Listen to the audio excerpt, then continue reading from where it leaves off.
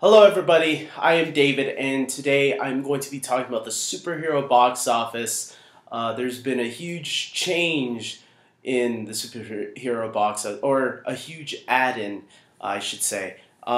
First, let's start off with Guardians of the Galaxy 2, okay? So, as you know, this is a whole list comprised of 100 and something, I can't remember right now exactly how many, 100 and something movie. Last week, Guardians of the Galaxy was at 11 with 783 million. The movie has now moved up to number 10, moving past Spider-Man 2, Sam Raimi's second film in his trilogy, making $816 million now, and between the original Spider-Man movie from 2002. Not too many superhero films that are not called Batman or connected to the MCU have passed the Sam Raimi Spider-Man trilogy. So Guardians of the Galaxy, which is an MCU movie to be fair, but it's not an Avengers movie, has finally broken through it, which is really cool. Congratulations to that movie, making it into the top 10 superhero films of all time. I think that's a really big success to be noted on. But I think the movie we're all here to talk about, the real big game changer in seeing where this is going to land in the superhero box office in its first week, is Wonder Woman. Wonder Woman has made it to 223 million. That's 60th place in the superhero movies of all time. Right between Green Hornet, which is at number 59, and Jumper, which is at 61.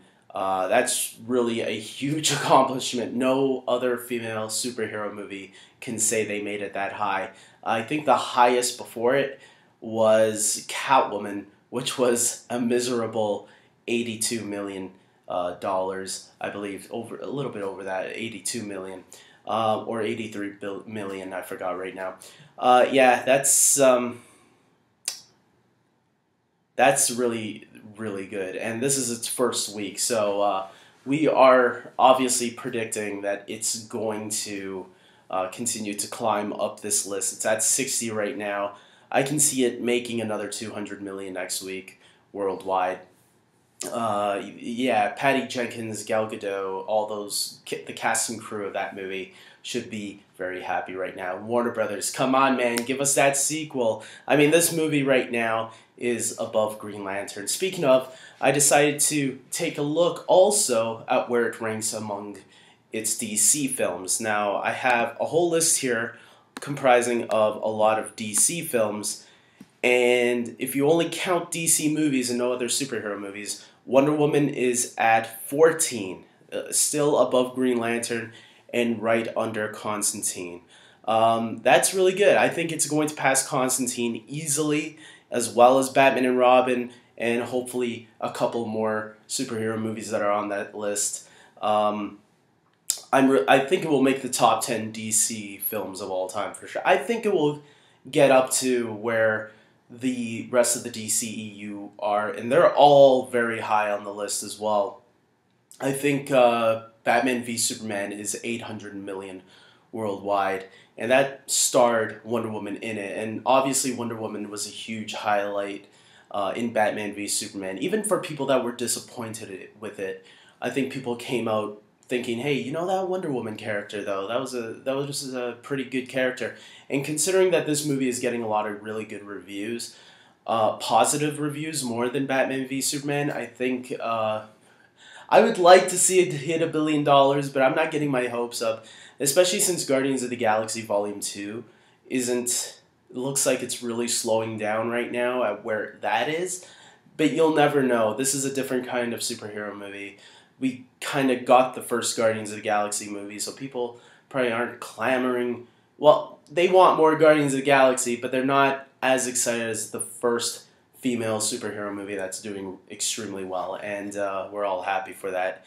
And I think a lot of people want to see this as much times as they can, because who knows when the next best female superhero movie will come out. I'm rooting for Captain Marvel from Marvel Studios, so this is a good sign. So guys, that was the superhero box office. Those are the two most important ones. All the other superhero movies of the year have been slowing down very much. So none of them are really making much more money than they already have been.